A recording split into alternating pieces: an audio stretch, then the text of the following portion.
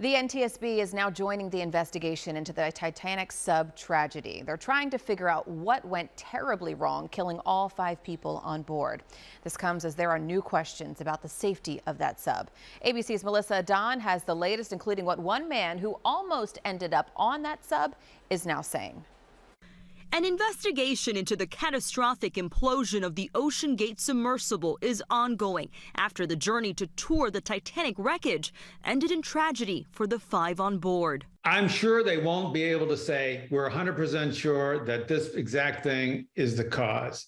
Industry experts had warned Ocean Gate's experimental approach of using carbon fiber construction could lead to catastrophe for Titan. But CEO Stockton Rush pushed forward with his sub without certification, what they call classing. We've made thousands and thousands and thousands of dives and have never had an incident. So this is the first time, and the smoking gun is this is the first time by a submarine that wasn't classed. In videos, Stockton Rush seen promoting his sub in the material used, like this acrylic window.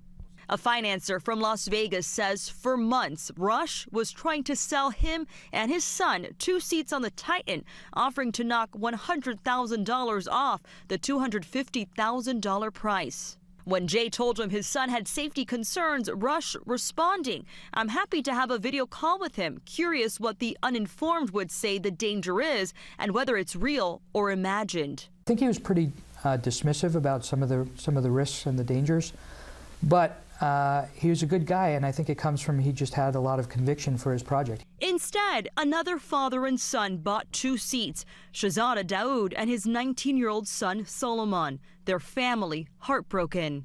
A defense official tells ABC News families had been told at some point during the search that the Navy had detected the sound of a possible implosion, but it wasn't definitive proof, so the Coast Guard kept searching. Melissa Don, Channel 6 Action News.